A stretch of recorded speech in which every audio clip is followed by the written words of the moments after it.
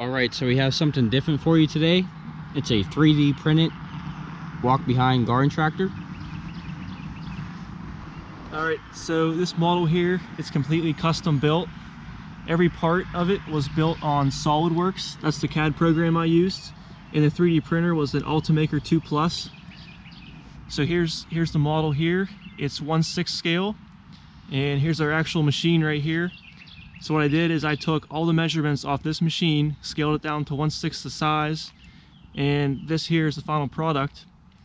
And there's a little display sheet here, trying to keep the glare off of it. It's a Big Chief 251, 1/6 scale, made by the Great Lakes Tractor Company of Rock Creek, Ohio. It's a 1952 model, has a Briggs & Stratton engine, and I made 2 of them, so there's only 2 of these out there. Nothing like it. And it took about what is that, 5 or 6 months to make. Like I said, it's all completely homemade. It was all designed, 3D printed, and built by myself. Here's a manual for the actual tractor,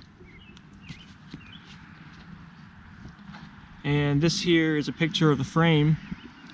Here's a picture of the top of the frame, the top view. Pan down through here. And here's some pictures of all the parts that I had to design. So here it is, and we'll try to get some more views of it. So here's the view from the front of it. Now this whole model is made of PLA plastic and is painted with Rust-Oleum gloss enamel. So it's all painted, so it's gonna last a long time. And the attachment here that I made for it is a set of cultivators. I didn't have enough time to make any more attachments, so that's all I got made.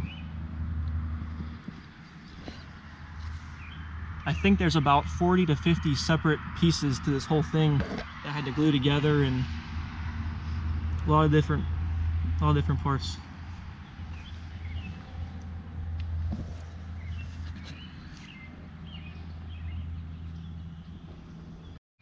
Okay, so now we can see some of the detail on the engine. For example, you can see the spark plug, the head fins, the head bolts.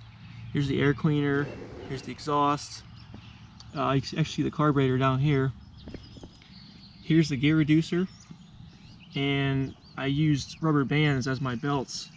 That's how small this thing is. And pretty much the whole thing's plastic, except for these 2 cross members right here on the handlebars. Those are pieces of steel, and this is a little steel rod that goes up for the engager. Everything else is completely plastic. Here's some detail up here. Here's the throttle, and here's the engager lever.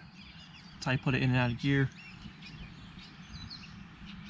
And the tires are actually 2 pieces. So the rim's actually 1 piece, and then the tire had to mount over the rim, and it's just glued into place. So it's actually 2 pieces.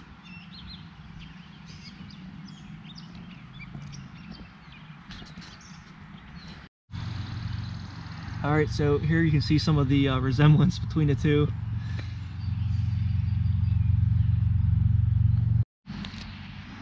Alright, so here's a different shot. You can see the size of this thing out front here compared to the actual machine. 1/6 the actual size again. Let's try to get some more shots of it here. So on the actual machine, this pin right here, you can pull it up and down, and that's how you can change out your different attachments. And it's the same way here on this machine, on the scale model. You can actually pull that pin out, and I don't have any other attachments this time. But if you did, that's how you would change them out.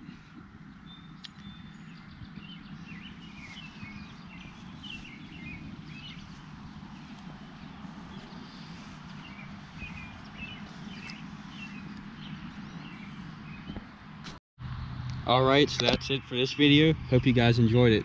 If you like the channel, subscribe. See ya.